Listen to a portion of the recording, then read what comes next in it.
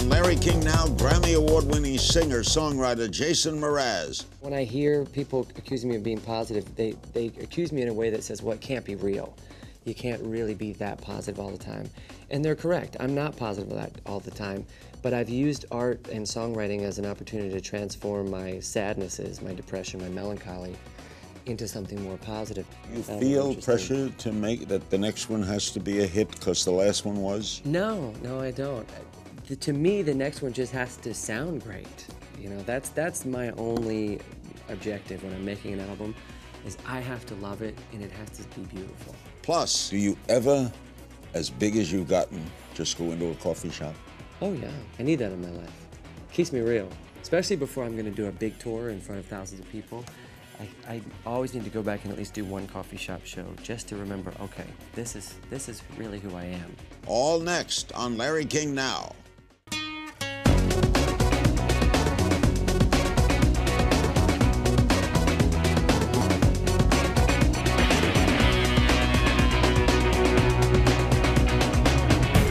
Welcome to Larry King Now. Our special guest is Jason Mraz, the multi-platinum Grammy Award-winning singer-songwriter. His fifth album, Yes, debuted in July. Got it right here. He's currently in the midst of a worldwide tour, and among his other endeavors, Jason also owns an avocado farm. How did you get into that business? Well, I just wanted to live out in the woods, and when I found this place, it turns out that all the trees were producing avocados, so I kept it going for a while. And then about 3 years ago, I got even more involved and started transitioning the fruit to organic, which now we're certified organic. Why'd you want to live in the woods? I like peace. You know, as a songwriter, I found that when I sing in a hotel room or when I had an apartment in Los Angeles or anywhere else, I wouldn't express myself as loudly or openly because I was nervous about the thin walls. And so something was very compelling about being out in the wilderness where I could be as loud as I wanted to be. Is that a good business, avocado? Yeah, it depends on the year, but more recently, avocados, yeah, the demand has gone way up because restaurants all across the U.S. are now putting avocado as a because of the health topping. factor as well as guacamole, right? Mm-hmm. Now, is it true that you sell them to Chipotle? It's true. And according to the Huffington Post, Chipotle uses 100,000 avocados every day. I believe it. How many of them do you sell them? Well, we have about 2 or 3 harvests each year, every year. So at the most, we probably do 35,000 pounds in a year, which isn't a lot. Really? So they rely on a lot of avocado farmers. I've heard that Chipotle is the largest buyer of avocados in the country. Are all avocados, I'll get to singing in a minute. All right, no problem. Are all avocados the same? They're not. What makes a better avocado? Well, I have 2 varieties on my farm. I have a Reed and a Haas. Haas is what you normally see in the store. That's your classic 8 to 10 ounce avocado. The Reed is a big melon type, and that's my favorite because you get more delicious, buttery, creamy avocado inside, and we use it as a mayonnaise, as a spread, as a cream, as a pudding, etc. You can use it for many things. Tell me about Yes. Okay. That's one of the songs, Yes? Yes is not a song. It's mentioned in a song. So tell me about the title. Well, the title, I love positive articulation. That's my favorite thing in the world. And I felt yes is the mother of all positive words. When we say yes, something is going to be born into this world. And then personally, the album came about because I met my collaborators 8 years ago. I saw them perform live. They're a band. They're called Raining Jane. Girls. I said, "You're fantastic. Would you ever want to collaborate?" They said yes. And so for 8 years, we've said yes to getting together and writing and making music. Last year, our record label, our managers, they all said yes to the concept of us making a record together. And so we felt yes was an apt title for what we're up to. They're touring with you? They're currently touring with me. So you've been working 8 years, but this is your first album together? Yep. What were you doing before that? Well, I was still doing...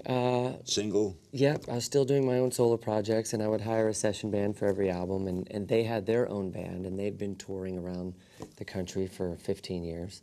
No, yes can be a word that gets you in trouble, too. Yes, it can. Because it's easier to say yes than hard. No is a hard word to say. Exactly. No is more powerful. Is this your best work yet? This is my best work yet. You are not a musician, I'm told, for cynics. Does anyone accuse you of being too positive? Yes. Yeah. Is that a bad rap? No, it's not. Because, you know, when I hear people accusing me of being positive, they accuse me in a way that says, well, it can't be real.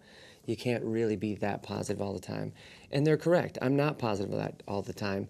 But I've used art and songwriting as an opportunity to transform my sadnesses, my depression, my melancholy, into something more positive through positive articulation and through writing these mantras set to music. And what I find important about that is the result is cheerfulness. And I find cheerfulness to be an achievement because of the work that one has to do to maintain cheerfulness or to achieve this cheerfulness. So your work is subjective. Yeah. And optimism, I think, is something also to be celebrated because the amount of optimism that we put into a project determines the success of that project. So are all the songs up songs? Most, yeah. And like Rise, Love Someone, Hello You Beautiful Thing, Long Drive Everywhere, Best Friend, Quiet, Out of My Hands. Absolutely. Out of My Hands would probably be the one song that takes a slight turn, where it's about a friend that decides they're not going to be your friend anymore, and life suddenly kind of blows, and you find yourself being a bit accusatory. But the resolve in the song is saying, well, maybe sometimes the universe has a bigger story, and you just have to accept Is that something that happened to you? Absolutely.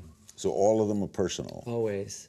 You know, I've tried to write fictional tunes, and they just don't fly. How does that work with your collaborators, though? Is it personal to them, or you make it personal? It's always personal. The songs come out of conversations. They come out of lessons that we've learned, and we want to then turn those lessons into stories that we can sing. Wow. What was your first break, first hit? What made it for you?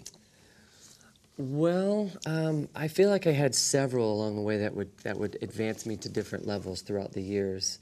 My first hit in the mainstream world would have been a song called The Remedy in 2002 or 2003.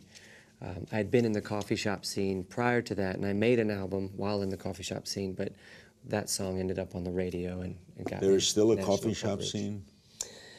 Surprisingly, there are still coffee shop scenes. I thought that went out in the age, you know, with the folk songs. Yeah. Well, I did too. And then I stumbled upon it in the 90s in San Diego. And San Diego wasn't the only city to have it, as I found out by being able to travel to other communities, other coffee shop communities, and play my shows there. So they still exist, which is great. And I think YouTube artists should consider that and get out of the computer screen and make sure they spend some time in the real world, in the coffee shops. When you're on a world tour, though, how big arenas are you playing? It can get pretty large. At the moment, we're touring in theaters. I've requested that we play in small theaters or performance halls. Up next, Jason sounds off on the music landscape today and the pressure to produce hit singles. Stay with us.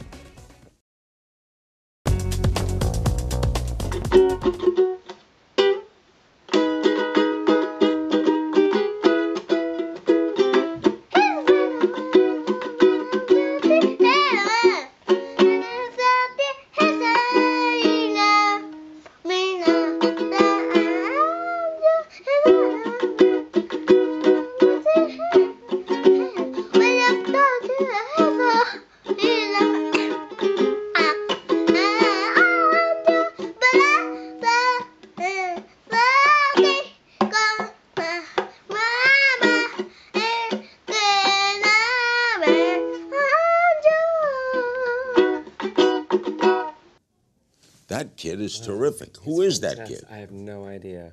I've never met him personally, but I've was on seen him. YouTube, I've right? seen him online. Yeah, he got a lot of views. Wow. Yeah. That's your song, I'm He has Yours, the right? itchy nose, and he still committed to the song. Why don't you find him somewhere? He could be a hit. He could. He could tour with you, that kid. He could. He'd be a tough act to follow. This is your first ever acoustic album, right? Yes. Was that all scary for you to lose the bells and the whistles?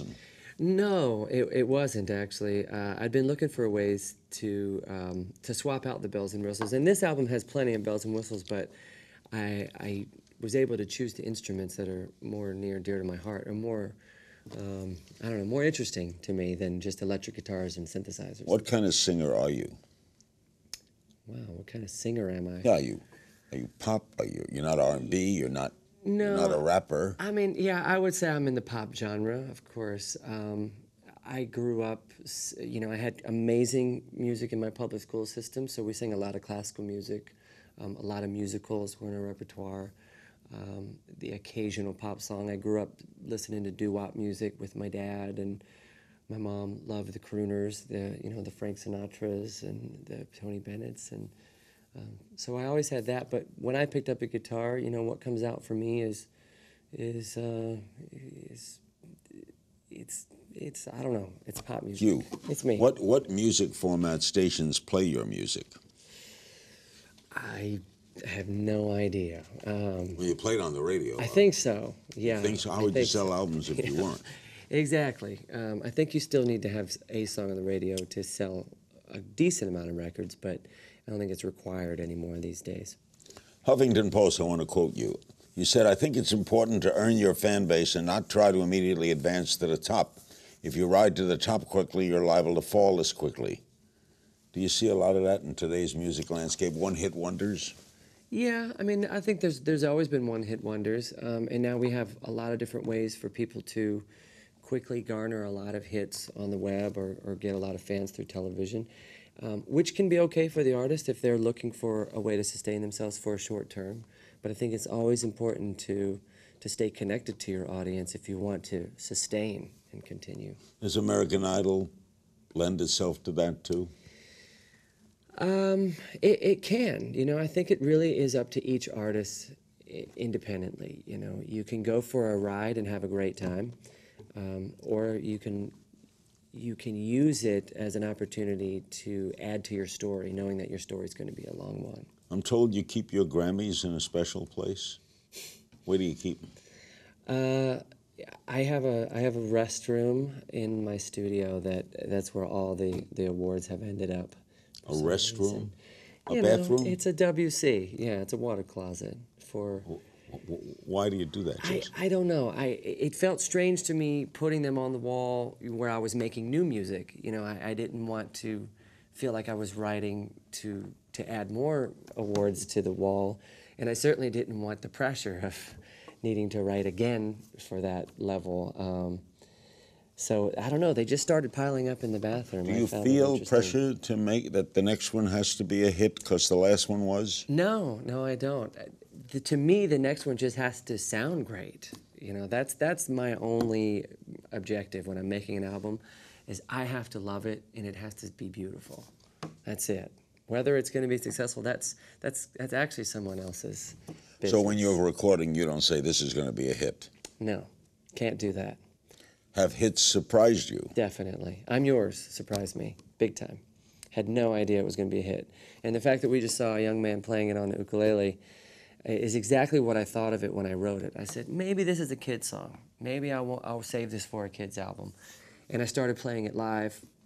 And after a few years of playing it live, I noticed audiences were demanding it. So I put it on an album, and it immediately became a hit.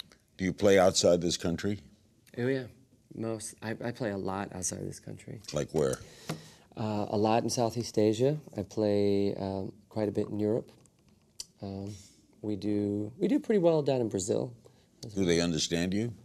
You know, that's the great thing about music is I think even if English isn't your first language, there can be an intention in music, or there can be just a simple melody that brings us all together, takes us to a higher place. Up next, we're going to talk about a former bad habit that Jason and I share.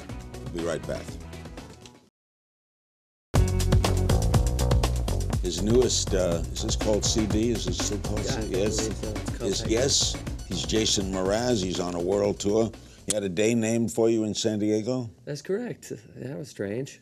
Well, you live near there, right? I do. I live in San Diego, yeah. So last week, we were getting ready to launch our tour, and quite foolishly, I dragged my feet into City Hall because I was on my way to sound check, and my manager said, "We're going to go visit the mayor first." I was like, "Oh, I've got sound check to do. We've got a show to put on. And I was like a kid being dragged into a bank. I just did not want to be there. And the whole thing blew up in my face, of course, when I walk in the mayor's office and they present me with Jason Mraz Day, and there's cameras everywhere. So I was really touched. You started a foundation a few years ago, a vision to achieve a society where all persons are treated equally.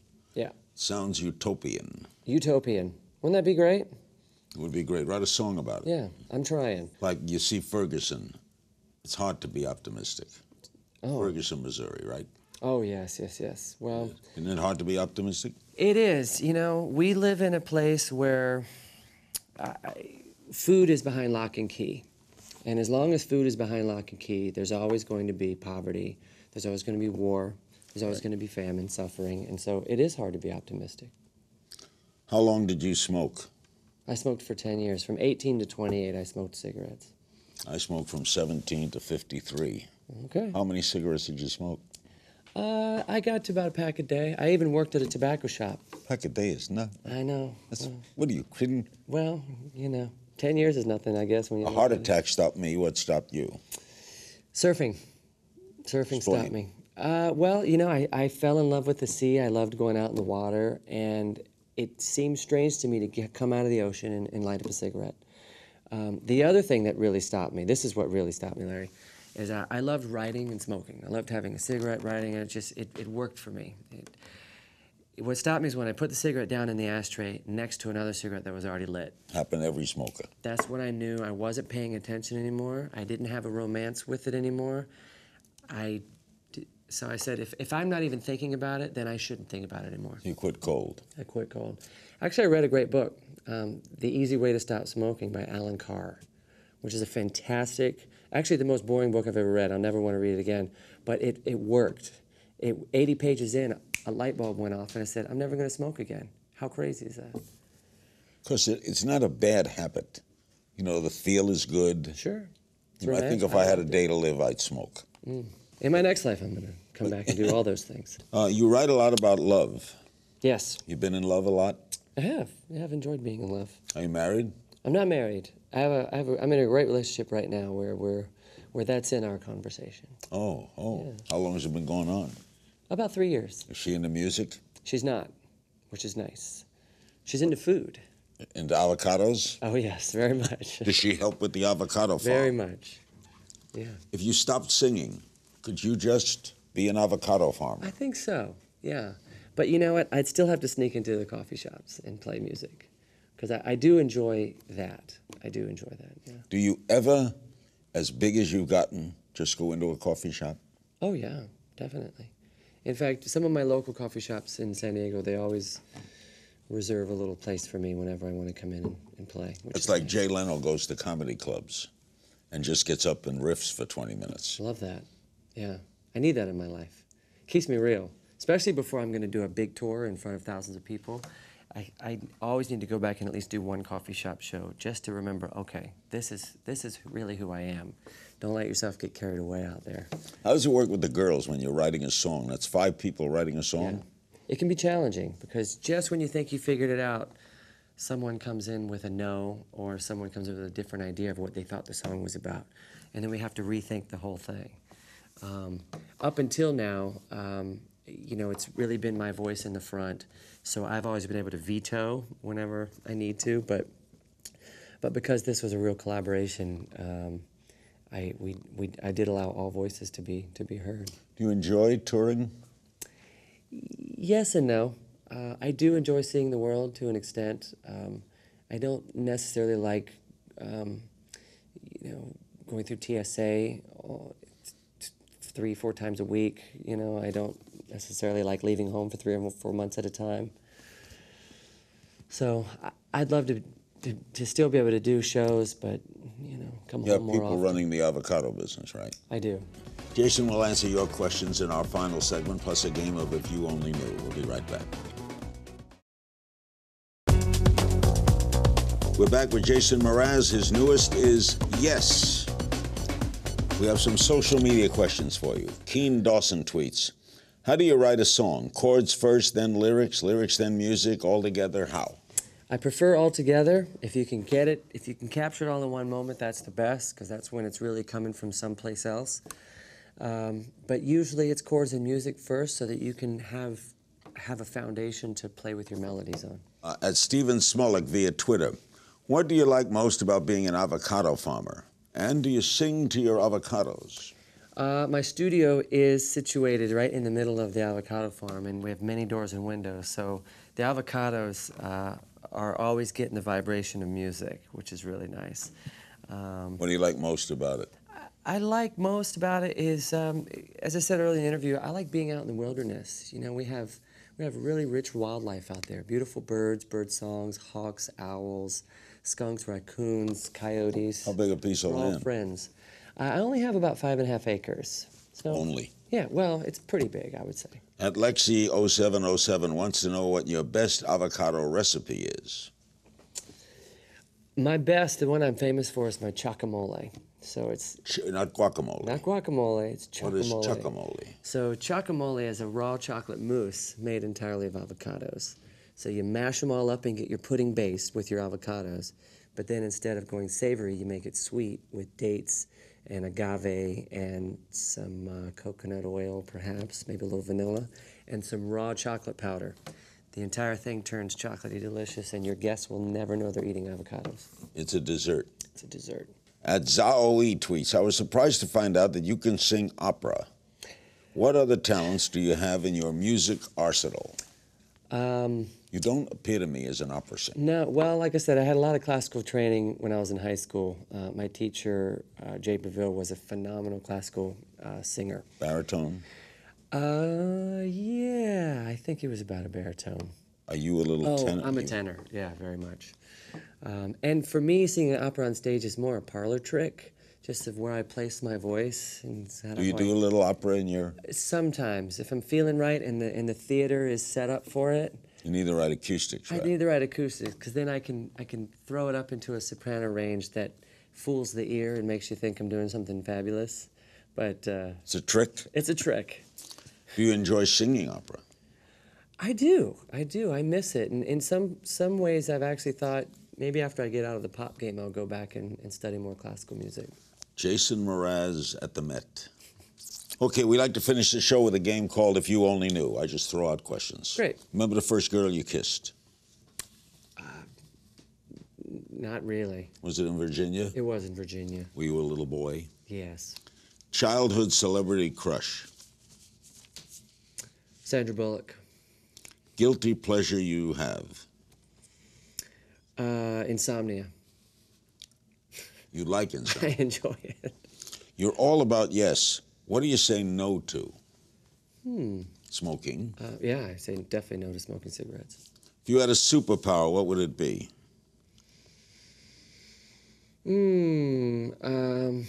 Flying's always a good one, but maybe 1,000 years of life. Let's do that. I'll take that. Yeah. I'd like to be invisible, too. Invisible's cool. But then you could get locked in a room. That'd be weird. Yeah, that's right. Yeah. Unless you can go through the door. Yeah. Band or musician your fans would be surprised to know you listen to? I love the Skrillex. You into the Skrillex? Never heard. Yeah. City with the loudest fans? Seoul, Korea. I've been there. What a town. Yeah. If you weren't a singer-songwriter, except avocados, what would you be? Avocados aside.